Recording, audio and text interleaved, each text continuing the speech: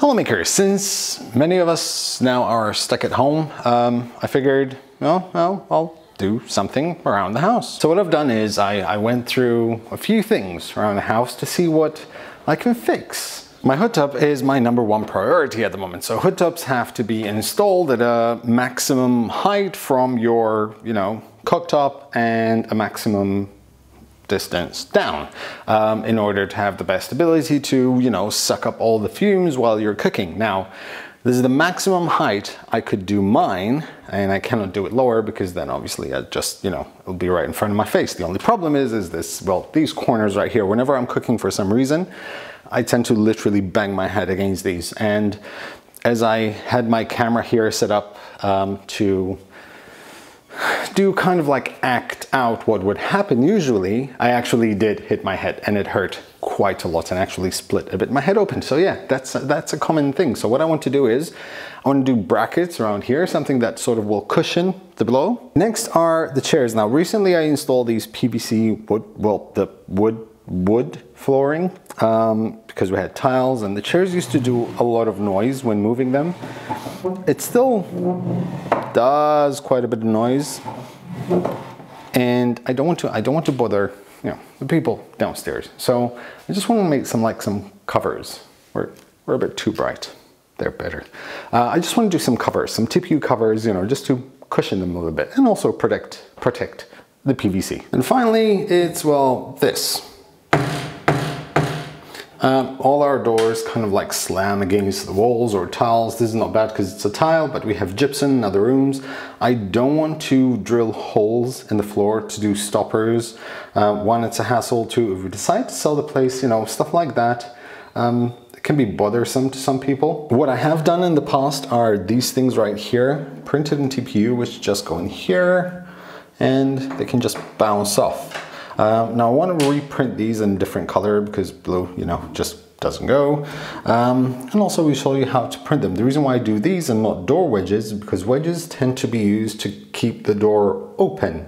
If it's slammed, it tends to just slide and still hit the wall. So these, easy, quick print, and yeah. And seeing as I have some Vertigo Gray Flexfill TPU, which is an absolutely gorgeous color, and I also have the Hemera, so I have absolutely no problem printing in TPU. I'm going to show you guys how to very, very easily and quickly design these 3 things in Fusion 360 and, start getting your hands a bit dirty. So we're going to start off with the door handles. Now, first thing we want to do is we want to go onto the top pane here, and we're gonna create a sketch. We're gonna do a circle. Now, the diameter of the door handle was about 19.26, so I'm gonna go slightly less than that. I'm gonna go 19 because I do want it to be as tight as possible so it doesn't swivel around. So we'll do 19. Then I'm gonna do another circle. We'll do this a little bit less. We'll do this 15, something like that. Next, I'm going to press O for offset, and we're going to do it to 5 millimeters.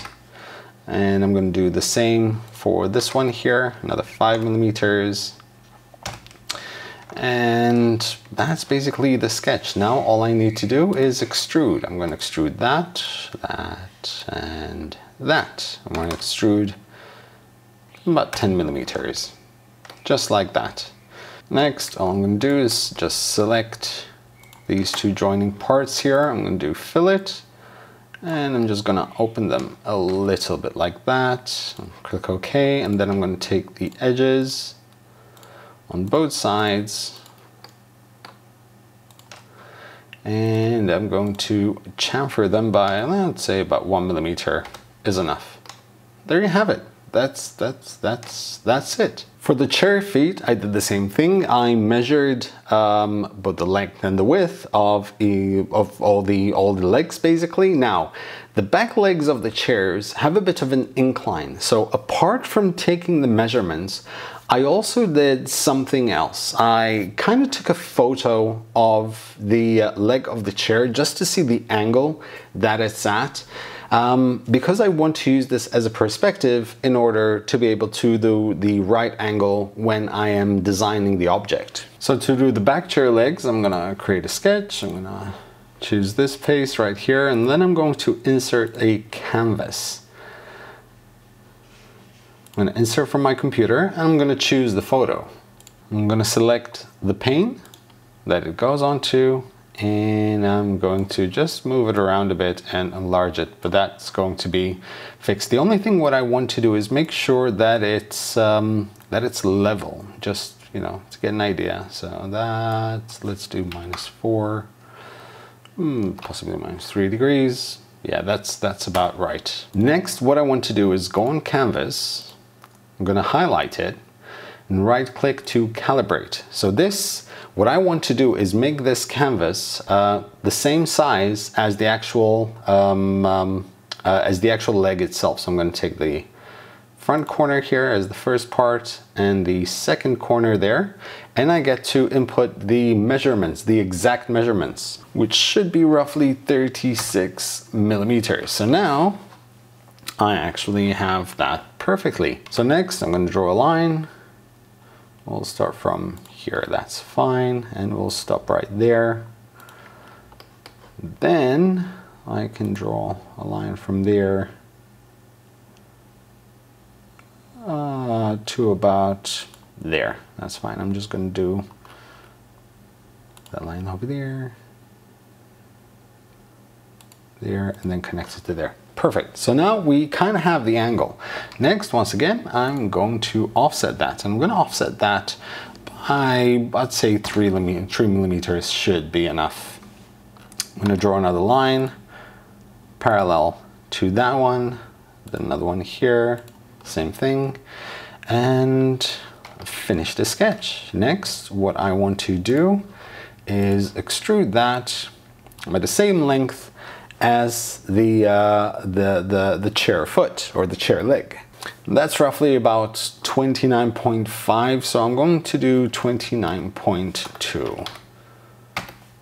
Perfect. Then I'm going to re-enable the sketch. I'm going to select 1, 2, and 3. I'm going to extrude by 3 millimeters.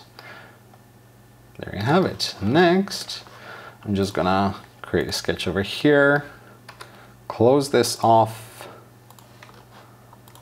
finish, and then once again do the same thing and extrude by 3 millimeters. If I cancel, if I remove the sketch lines on the canvas, as you can see, I have the foot, which is ready. And the same thing goes for the front legs, but that's a little bit easier because they're in a straight line. So all I have to do is just design a box with the measurements, extrude, same as I did here, and it's done. Now for the hood top, all I need is the thickness of the hood top itself, which is about 54 millimeters. So what I'm going to do is I'm gonna draw a line. I'm going to create a sketch on the front pane here, and we're going to do that,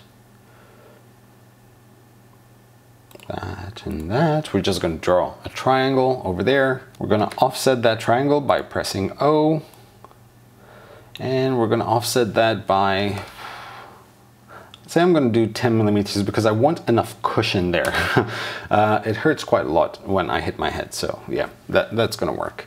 Then I'm going to draw a line there to close that off, another line there to close that off.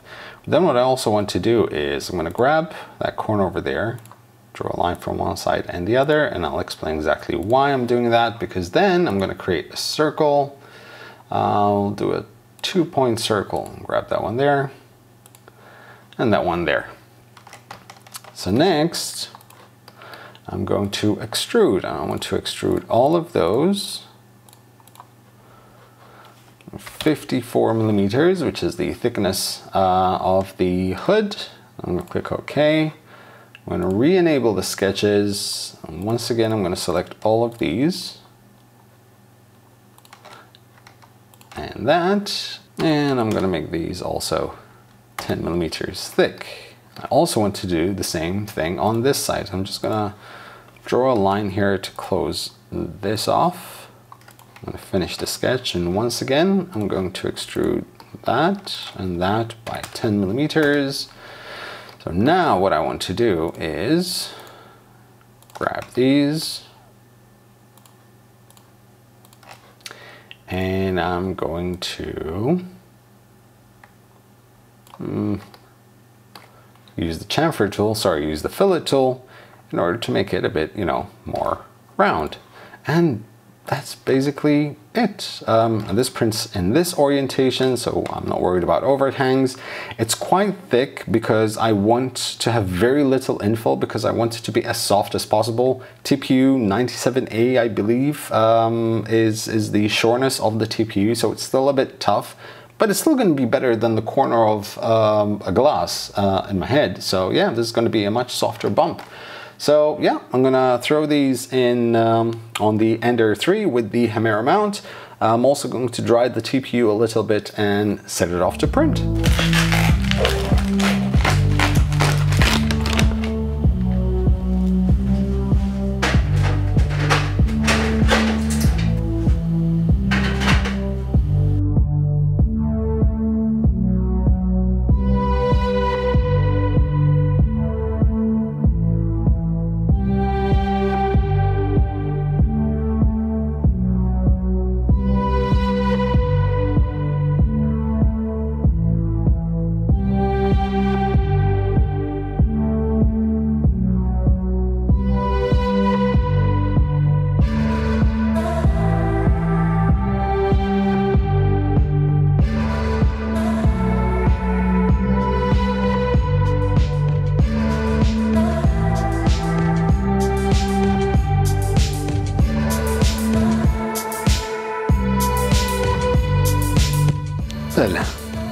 What's that? Didn't mind put lipstick on and kiss you goodbye. I know.